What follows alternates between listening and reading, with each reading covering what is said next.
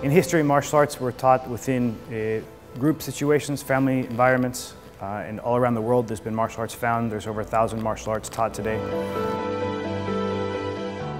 Pakwa martial art, or Pakwa knowledge, is the art that we have in the school here that we teach. It was traced back to around 2600 BC. Northern Emperor was teaching Pakwa to the Chinese people.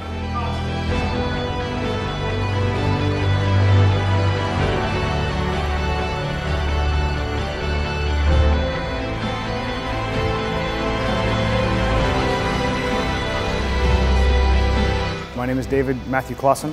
I'm a 6th degree black belt in Pakwa martial arts.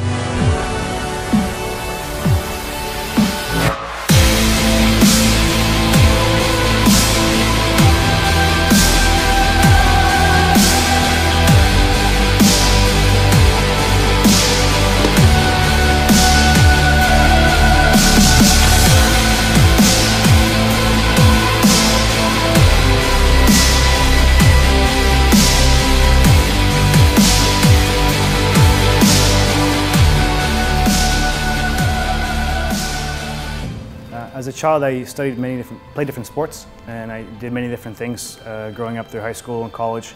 At one point, I started boxing, and it wasn't really my thing. It was more of an external practice, and it was more of a dominance of the person or more contact-related training.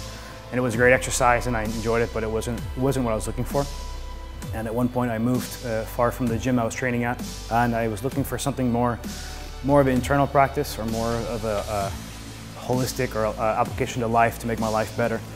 And at one point I found this school and I started taking classes, and I got really involved in the school really fast, and it became more of an application of life.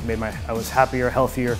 I lost a lot of weight, and I was just training all the time, and I was able to sleep 3 or 4 hours a night, going to school and working and studying also, and I had more energy than I had before.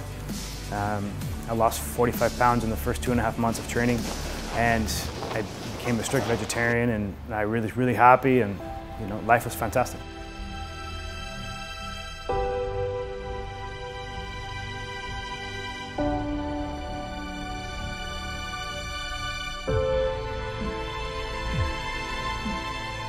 The idea of the internal martial arts, it was more working on the internal aspects of the person to be healthier, happier, more harmonic.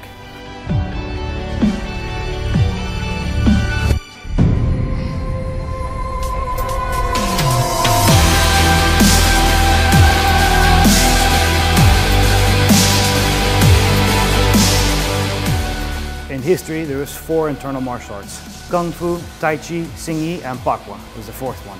Pakwa, what we teach here. The martial application is the more circular practice.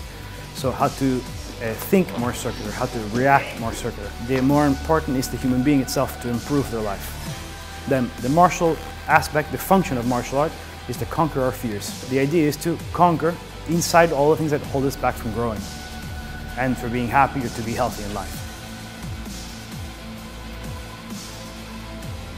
It's gearing toward working more of an internal practice. It's more toward improving the internal part of the person. Internal part meaning to be stronger emotionally, to have more power inside, not only with the muscles, but inside to make better choices, to be healthier, to be happier, and to also help somebody else.